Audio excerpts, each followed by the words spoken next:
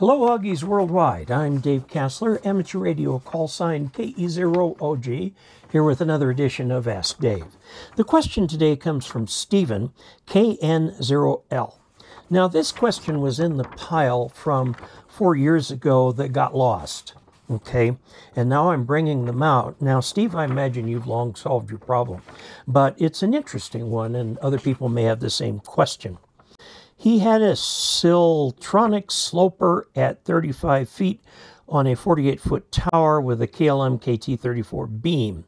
Worked great until a neighbor's tree took it out. I could not find another.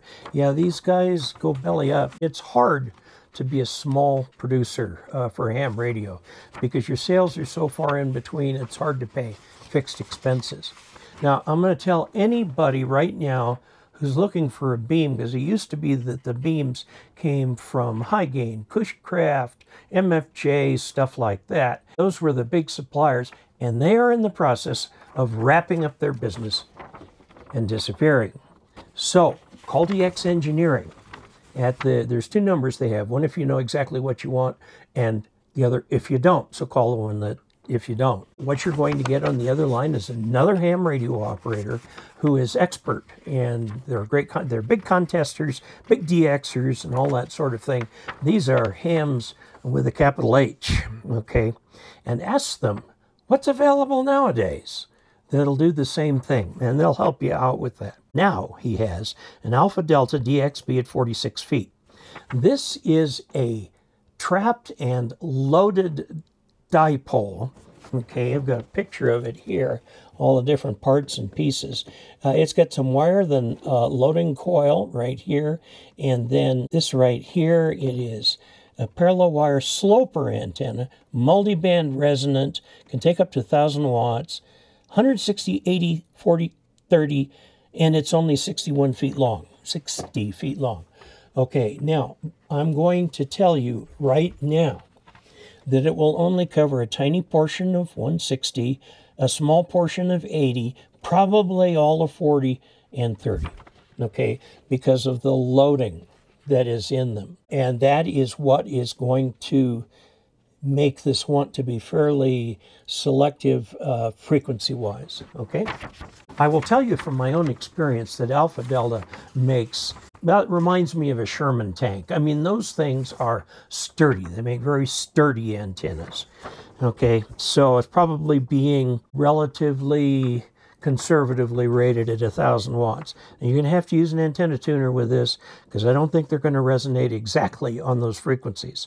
Follow the exact directions for tune-up on that antenna. You might be able to squeak by with topping it up with the tuner that's in your radio. All the modern radios have tuners. Okay, on the old Siltronics, the beam direction made little difference seldom. That's interesting.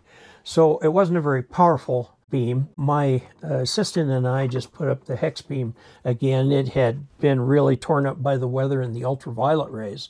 And we just got the thing back up today and did some testing and so on for it. It gives about 6 dB gain. And the beam width is about 90 degrees. And so instead of transmitting all the way around 360 degrees like a vertical, we're transmitting just to a quarter of that. Well, you get 4 times the power, which is 6 dB. It's a full yes unit on the thing. We did a bunch of testing today and it worked. On the Siltronics, for the couple months old Alpha Delta, does the beam direction help, depending on the direction of the DX station? Okay, what you're putting up is not a beam, it's a sloper. How you turn that beam is not going to affect the sloper very much at all. The sloper will tend to direct this way. Let's take a look at it. Here's your ground, here's your tower. Okay, and you've got your sloper like this, with this end high enough that nobody will walk into it and guillotine themselves. And it is fed, I think, in the middle, so you're going to pull that wire down over here. It's somewhat omnidirectional, but by and large, it will be stronger in this direction. Okay, not this direction, but this direction. If you were to mount that as an inverted V, it would be much closer to omnidirectional, but they say it's a sloper, so might as well use it as a sloper.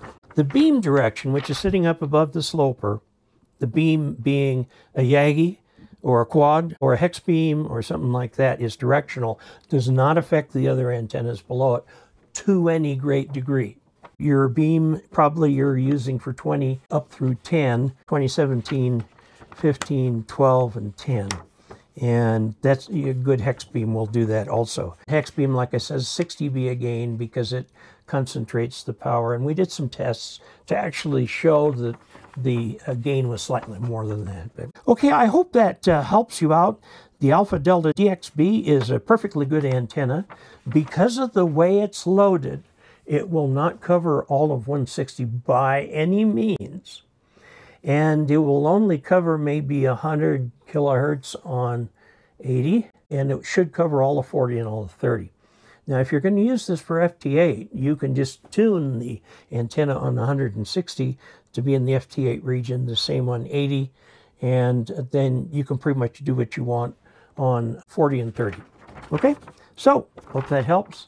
And I imagine that you've got that thing up already and working, but this gives some ideas for other people also. So Stephen, thanks for your question, a very belated answer, and until we next meet, 73.